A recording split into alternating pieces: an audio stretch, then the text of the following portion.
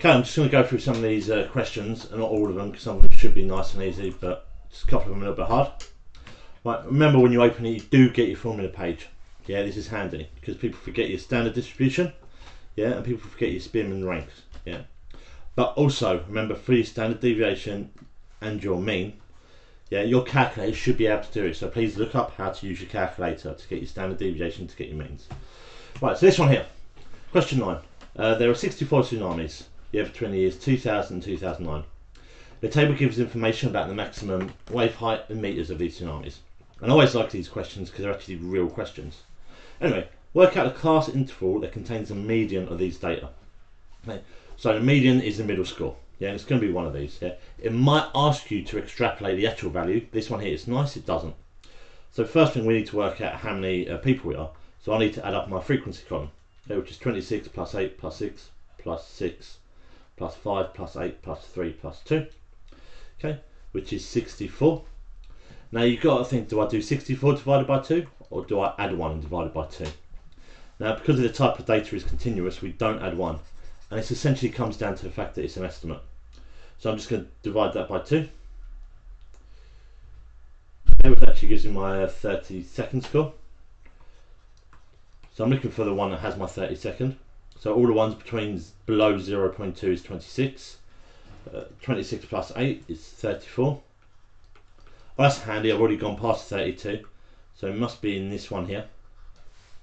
So my answer is 0.2, H 0.5.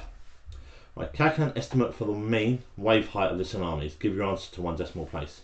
So we can use these columns, and I am going to use these columns and show you working out, because in a lot of these you will not get any marks if you don't show your working out.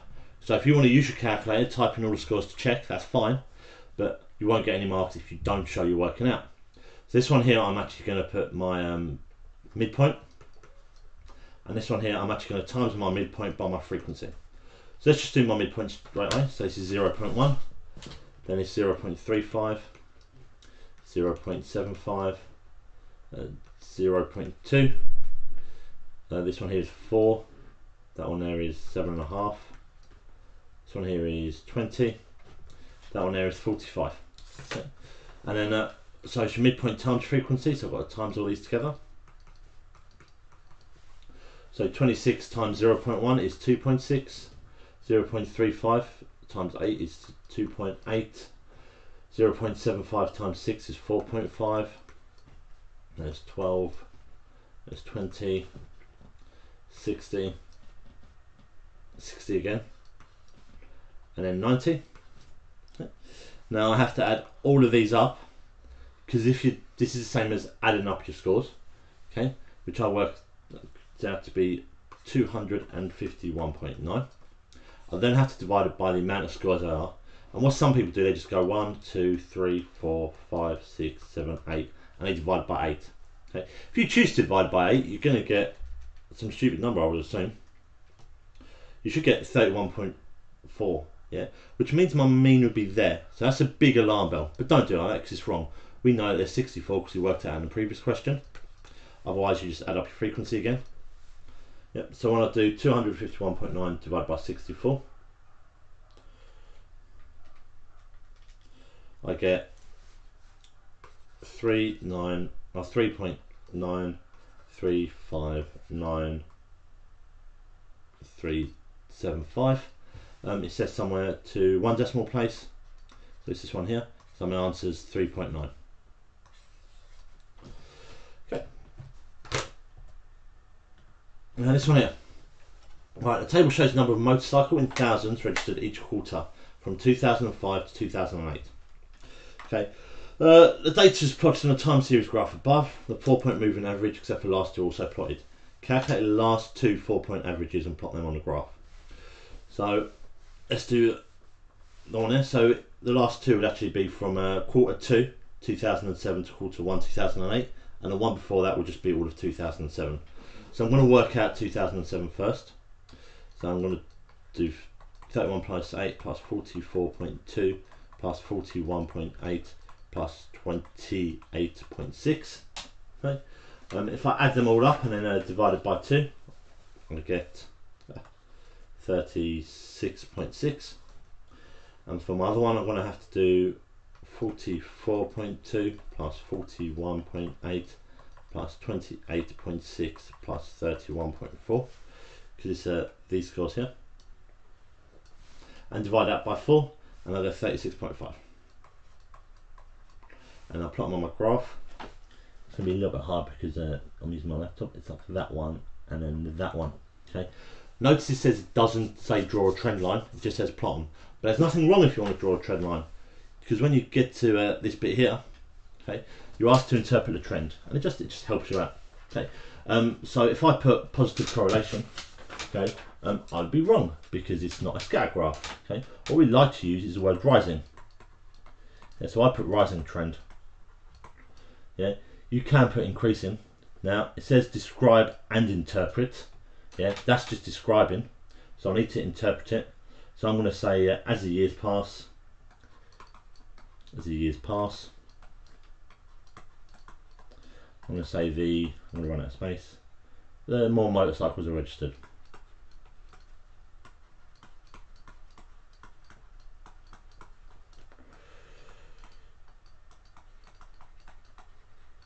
And I've now written over question D. Don't ever do that in the exam because you won't get any marks for question D. Right, so I made it a bit bigger. I've drawn my trend line. Okay, write down the quarter with the greatest number of motorcycles registered each year. Now I'm actually going to use my table for that. So if I look at year 1, it's actually my greatest one's going to be 2. If I look at year 2, it's going to be 2 again. Year 3, it's going to be a quarter 2. So the answer is just quarter 2. Work out the mean seasonal variation for quarter 2. Give your answer to the nearest whole number. Okay, so your mean seasonal variation, what I need to do is I need to read out what I predict it to be for each one to see the difference from my table.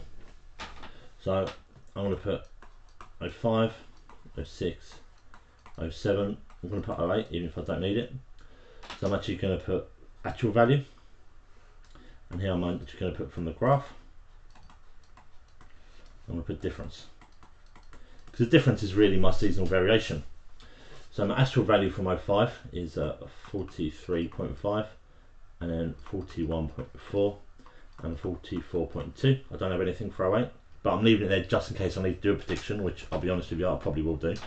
And from my graph, and you can have a little bit of leeway, I've got 33.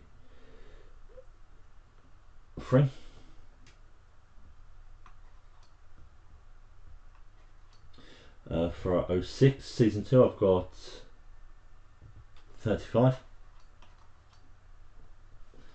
and for 2007 I've got 36. And of course you can have a little bit of a variation in your answers because I'm just reading off a graph. Now the difference, 43.5 minus 33, 10.5, 41.4 minus 35, 6.4, 44.2 minus 36, 8.2. Now if I look at my actual graph, yeah, they're all below my actual values, so all of these should be minus numbers, and it's just something for you to think about.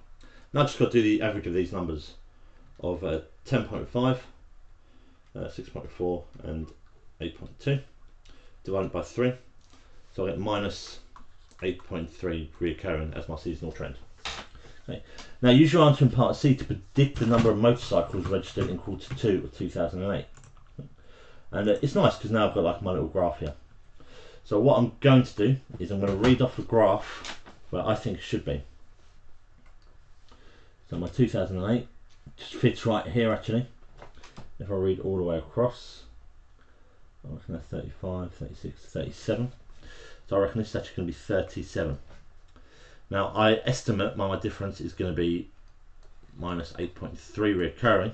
So what I need to do now is I need to do 37 plus 8.3, and I reckon this one here should really be 45.3. So my answer here is 45.3. And remember it's in thousands, so you could put 45,300. Here goes. Right, that's what I'm going to do.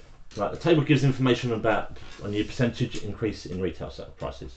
The average mortgage rate percentage in the first week of July is for 11 years. Okay, right. Work out the Spearman's rank coefficient with these datas. You may use blank columns to help you. Okay, and again, we've got to think about. I don't know anything about Spearman's rank actually. I've forgotten what the formula is, you know. But I know I've got this formula page, and at the bottom you've got one that clearly says Spearman's rank correlation coefficient. So I'll use that one. Yeah, I'm just going to put it in the top right to see if we need it. And you have to just remember what all these numbers mean. Now, the one that's going to take the most working out is the sum of my difference squared.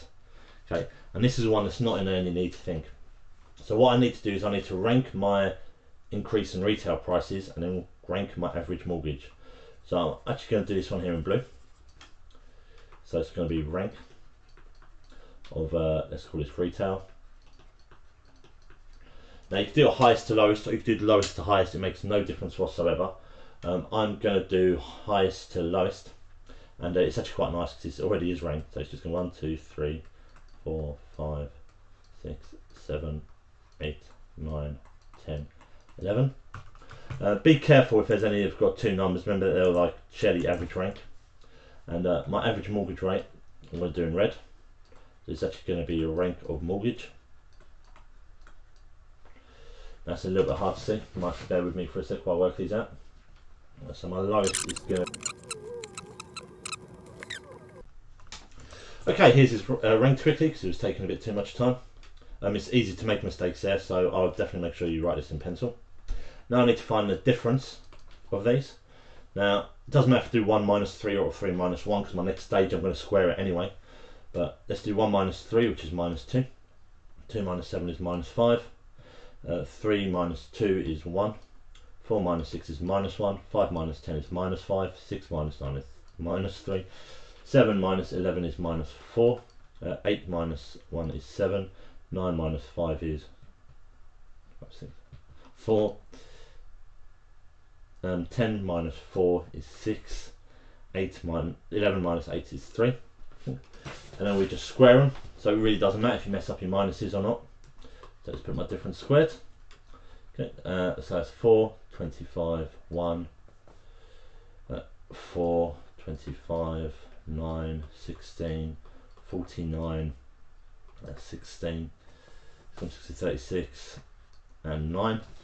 Be careful with that one there. For some reason people always say 1 squared is 2 and it's not. Okay. Now I've got all the information I need to put into this formula. So it's 1 minus 6 times, and I need to add up all of my d squareds, which happens to be 194. Okay. All of this, now n is the amount of numbers we have. Okay, and you can always look at the biggest number in your rank, which is going to be 11, or just count them up of 1, 2, 3, 4, 5, 6, 7, 8, 9, 10, 11. So I've got 11, which is 11 squared minus 1. Okay, essentially we can tie this all up or type it all into your calculator, but make sure you do write this little bit here. Okay, so I end up doing 1 minus 0.882, okay, which is 0.118. Okay, I'll work there for that. Okay, we had a few more questions on this one, which is interpret what is the correlation of 0.118. Now that is an extremely low correlation. Yeah. So what I'd say is that there's little to no correlation between the percentage of increase in the retail prices and the mortgage average. Yeah. And that's it. Okay. Hope you enjoyed that. Here's the answers that I did earlier. All of these can be found on Maths Genie, just on statistics.